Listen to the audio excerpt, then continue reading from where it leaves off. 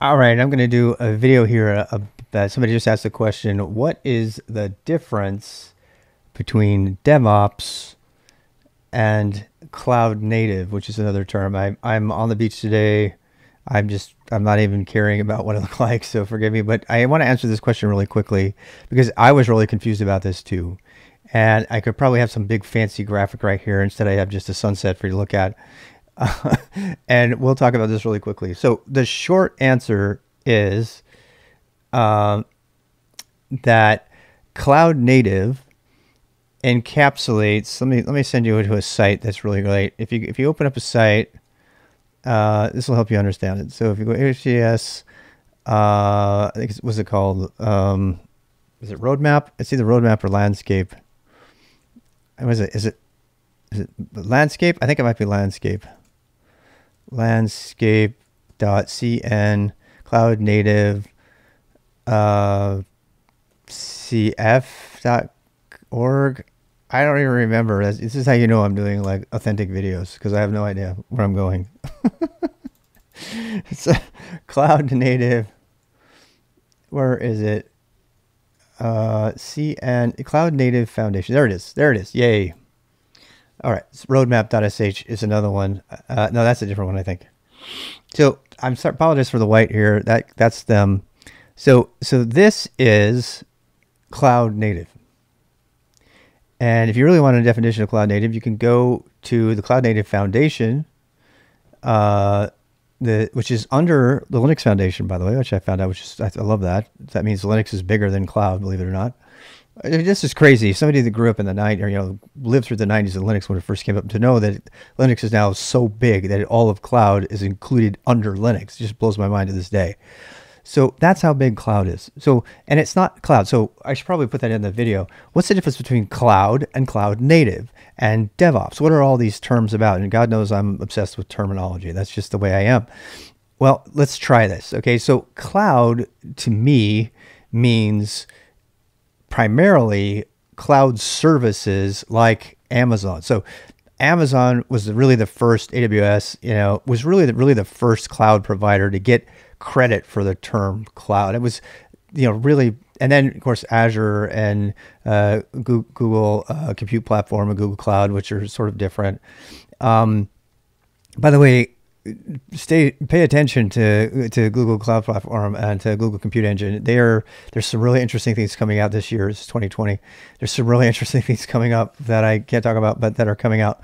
And that are going to give Amazon a reference. So that's cloud. So cloud has come to mean the outside cloud, like the external cloud, we're getting our server, buying our services, something as a service, because the service is in the cloud, right? Anytime you have as a service, it almost always means there's a cloud involved. There's something out there that's just giving us what we need.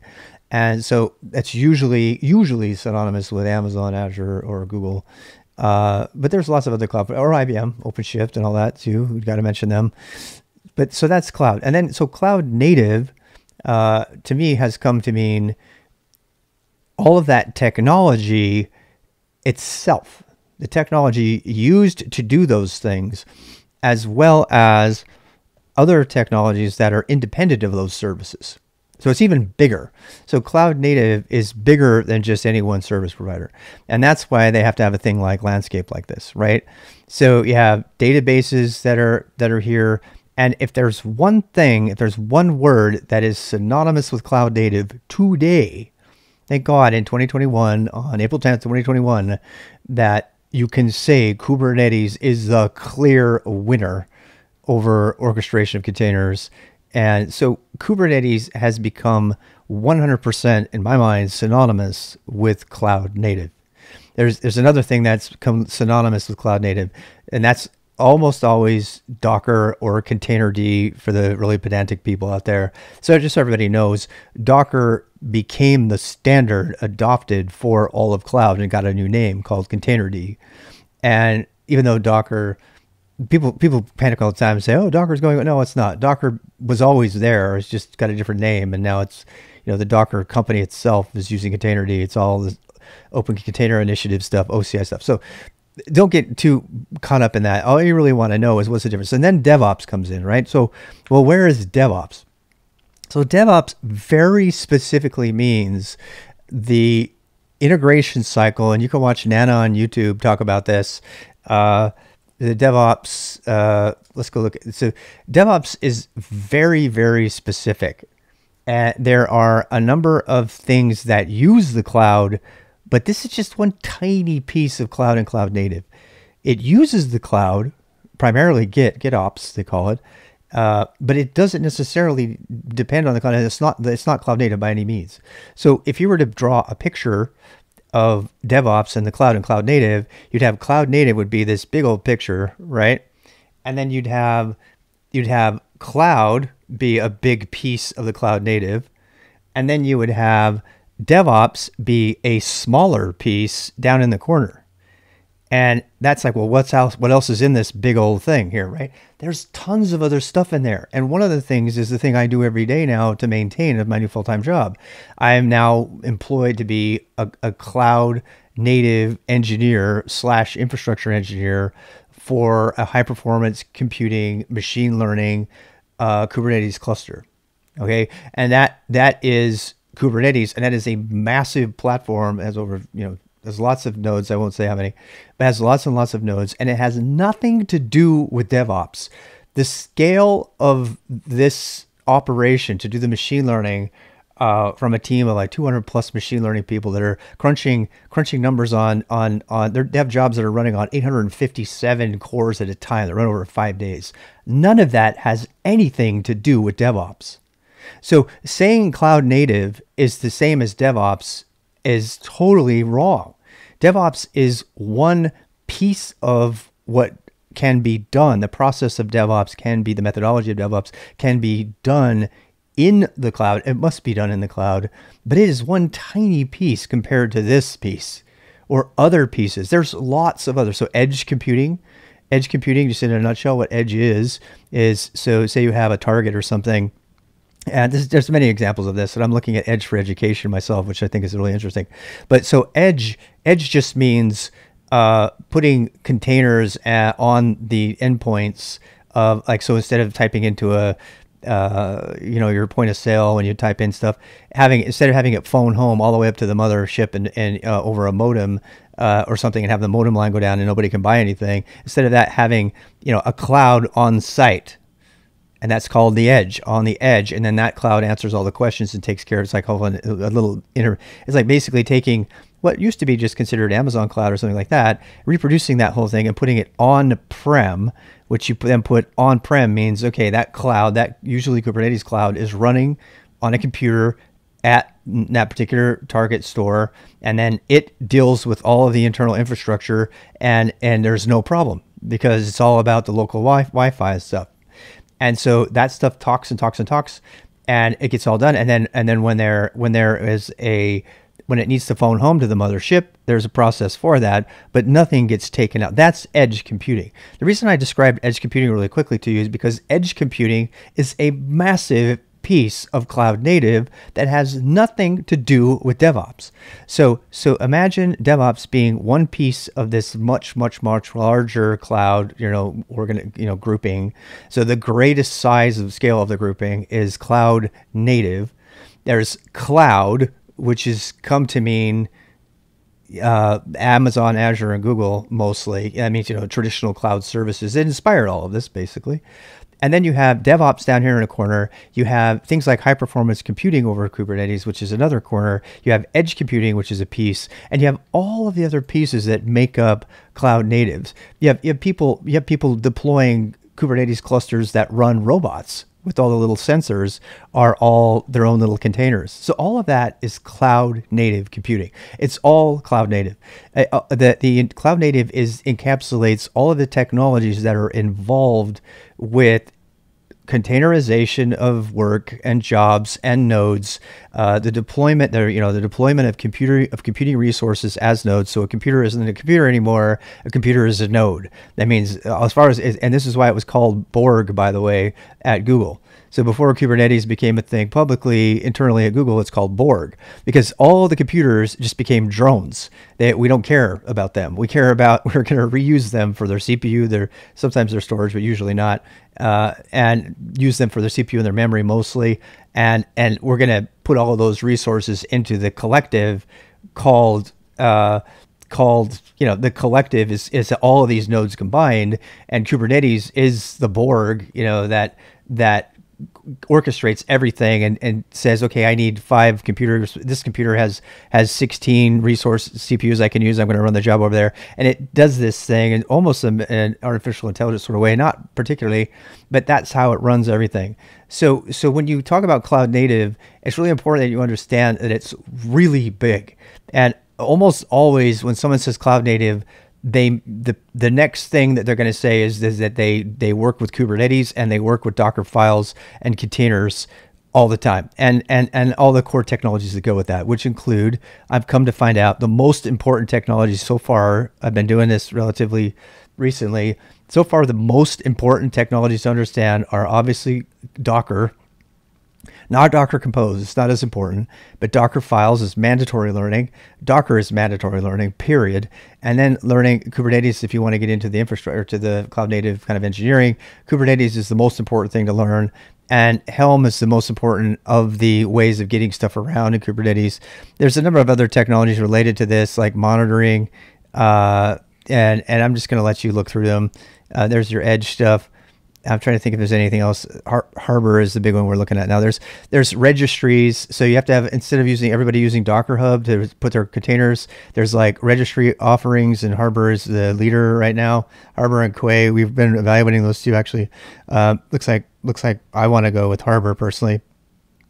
Kraken and Protus. Protus is dead pretty much. Anyway, so Kubernetes has won the game pretty much. Kubernetes, I'm going to personally say that Kubernetes and Helm and Docker have won the game. There's no reason to learn any of the other stuff in that space. These other spaces though are still up for grabs. So like, the container runtime, so you have Docker, Creo, and all that. This space for container registries is still up for grabs. There's a lot of this is up for grabs, but at least now you'll know what the terms mean when you go into this. It's really, really daunting, and even for a hardened veteran like myself, to do it. What is Kubernetes? In a nutshell, Kubernetes is /proc for the cloud. And if you know Linux, that will help you understand what it is. It's a bunch of objects that communicate over REST that do lots of different things. And that's it. So hopefully that'll help you get some sense of it. I'll talk about other things later, but if you want to get into this, as I said, the first thing you need to do is install Docker. I did videos on this. You need to install Docker. You need to Docker pull Ubuntu. You need to learn the bash command line. You need to learn how to operate from the command line and terminal. You need to learn how to do POSIX shell scripts. POSIX shell scripts, very important. POSIX shell scripts. At some point, if you want to take it beyond that, Python is the language for all of this right now, even though I hate it. And if you want to get into the infrastructure applications development space, that's all Go. Now, there's a lot of room for lots of different languages in the containerized world of cloud native, because each container can run whatever language you want to put in there, and it doesn't really matter. Microservices gave us that, because that meant we don't really care as long as it's in a container and it's talking over a port. We don't care what's running it on the back end. And so languages are less important. But in the container world, size matters again, thank God. And so the smallest size containers that you can create, the more your infrastructure is fast. And because one of these containers might be spun off, it might have 100 different ones spun off. You don't want to have 100 different Python versions right now. That's not completely true, because it does reuse and share resources sometimes. But the bottom line is, what language should you learn? So, and that's a different video. I'll talk about that a lot. But before I end this video, I'll say, if you want to get into the DevOps thing, so once again, DevOps, let me talk about DevOps just a bit. I didn't talk about it very much. So DevOps is how you write software. So DevOps is very, very closely associated with applications development, continuous integration, and continuous deployment. That means DevOps is there to get your software out. I mean, to get it to release it. And that DevOps cycle could be to release your software to the public through an AWS cloud. It could be to release your software internally. And there are a lot of DevOps operations and platforms. GitLab made a big name for themselves by making all of these steps combined into a single platform, kind of monolithic style. And the industry is still trying to decide whether that's a good thing or not. I kind of haven't decided myself, but I feel like more of the industry is going with GitHub because they can plug in their own modular pieces instead of saying, hey, I have to use GitLab for all this. You know, the one-stop shopping idea seems like a good thing at the first, but businesses are like, well, I want to plug in Jenkins here, which sucks, but I want to plug in this here, this here, this here. And so that's what GitHub Actions. Yeah, GitHub Actions really caught GitHub up with GitLab. So what is the purpose of DevOps? The purpose of DevOps is for you to write software and get it published fast and high quality, so that it's being tested continuously. It's getting continuous feedback. It's getting committed through Git. Git is a foundational element of DevOps, is GitOps. You know, it's the triggering of issues. It's learning how to do proper branching. It's pull requests. It's having actions that plug in and that are triggered when a piece of code gets committed.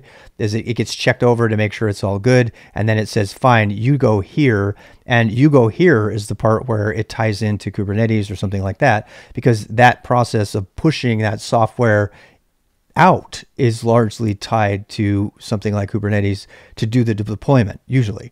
And so DevOps has a piece of this that is tied to the cloud, but it's just one piece of it. And, you know, all the infrastructure for DevOps is in, you know, cloud native, but in terms of like using the Kubernetes cluster, the DevOps cycle is like pushing stuff into the cloud and using the cloud resources to do all of the checking and everything. So that's hopefully that gives you a lay of the land. I know that's a pretty big bit of information to bite off, but I got to tell you, up until this month, I couldn't have told you the difference either. It's very confusing. It's very confusing. It's like, okay, well, what piece goes where, you know, and everything. So think of that. Somebody asked the question about the languages, and I think I already mentioned the languages for all of this are, if you want to do applications development, it's Go. If you want to do any of the orchestration and stuff, that's largely in Python still today. I think that's going to change over time, but Python is still the language people use to orchestrate a lot of it. And so those are languages to learn. I'd already told you that. And if you want to play around with this stuff, I'm just going to plug Beginner Boost beginning on May the 4th. We're kind of getting ready for that. May the 4th be with you, rwx.gg/boost. That might actually move to skillstack.io/boost, but I don't know. Please don't forget about security. Otherwise, DevOps playing together could be a major pain. It really can. So one of the problems with all this containerization thing is that containers by default run as root. And so people are not taking a moment to do basic things like don't run things as root and stuff. And so different topic. But I'm going to close up this video for now. Hopefully that gives you some sense of what's going on. And we'll